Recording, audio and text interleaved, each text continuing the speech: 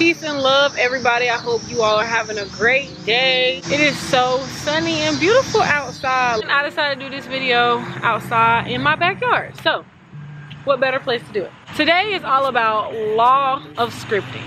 Okay, if you follow me on my main page, you know I talk a lot about journaling, getting y'all a journal, writing stuff down, and really just getting acquainted with pen and paper, because I feel like a lot of people underestimate the real power and the real true strength in writing something down. I want to start off with what even is law of scripting. Law of scripting is when you actually are writing your life and you're manifesting it the way that you want it to without it even happening.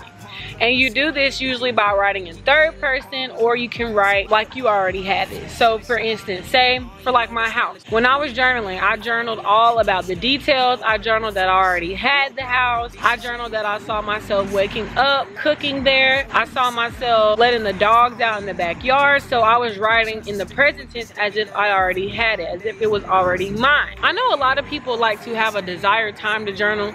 Like me personally, I like to journal in the morning. Some people journal at night, after work, after a crazy day. And these are all good things to do, but we have to remember that the emotion has to be there. The energy has to be there. So you want to journal when you're at a time of your highest, and I mean like crazy strong energy, because when you're putting that strong positive energy behind what you're writing, it will propel that manifestation into the universe and the energy will be right. Accountability is another good one. You want to be accountable for what you're writing. You don't want to write something and it's something that you're not even working towards. Like, you need to put yourself in alignment with whatever you're trying to manifest.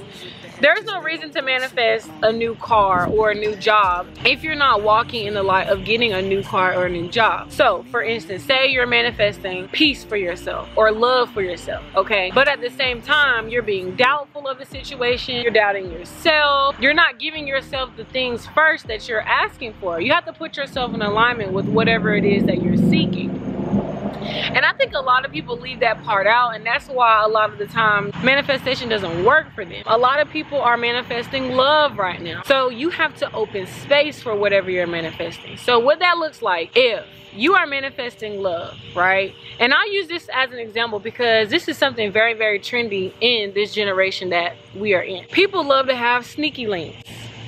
Okay, I used to have them too. You know, we like to have our list that we keep in our back pocket. But if we're trying to obtain a man or a future husband, having a sneaky link in a list is showing the universe that we're not even open to what we're asking for.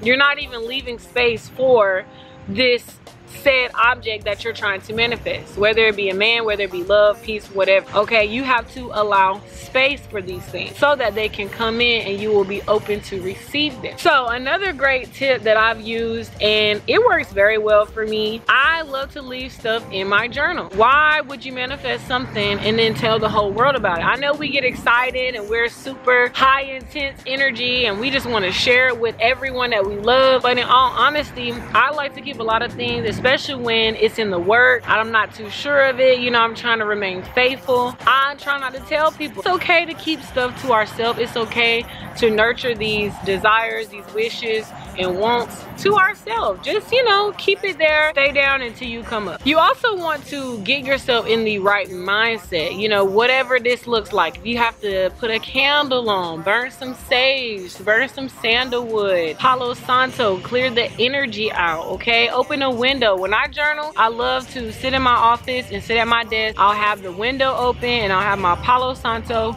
I even clear my desk off of Florida water, and I'll set my intent in my mind that I am clean, this room is cleansed, and I'm going to manifest and set my intent to what I need to set it to. Everything's good to go. It's also a really good idea to set the intent with your pen as well as your journal, that this particular journal and this particular pen is strictly for manifesting. The powers and the energy that are placed into this journal, into this pen, will only be utilized for manifest and getting what I desire and what wishes that I have. So there's nothing wrong with, like, me personally, I keep my pen, my same pen that I write with every time I journal, in my journal. It doesn't leave my journal. I leave it in there in the pages. It's always in the same place. Just have that main character energy. Start walking in the light of yourself, okay? And I talked a little bit about this on live. If you guys don't already, please be sure.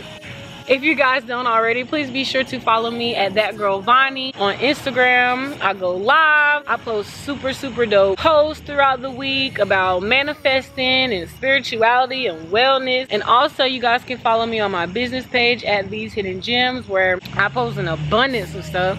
I do herbal tea blends. I make healing oils. What else I do? Necklaces, earrings, a lot of things. Yoni steams. And I'm really just trying to uplift everybody. I know this is a very negative time. I sense the energy on IG. I've been unfollowing a lot of people, and that's another thing. Don't let anybody ever make you feel wrong for doing what's best for you. If you're seeing something, okay, if you're looking at something every day that's making you upset or that's making you triggered or taking you back to your past self or making it hard for you to heal through whatever you're healing from, then unfollow these people. But we don't have to, you know, look at these people just because they're our friends or we've known them for a long time. If it's making you uncomfortable and it's giving you this bad energy, this bad vibe, just don't look at it. Just don't even follow them. Get it off of your page. And that's really what I've been trying to do, is make my page a more positive place. I don't follow Shade Room anymore. I really don't even like when people post it on their story. That makes me want to unfollow them because they're being negative. It's like, us as black people, we've had a lot of negative times,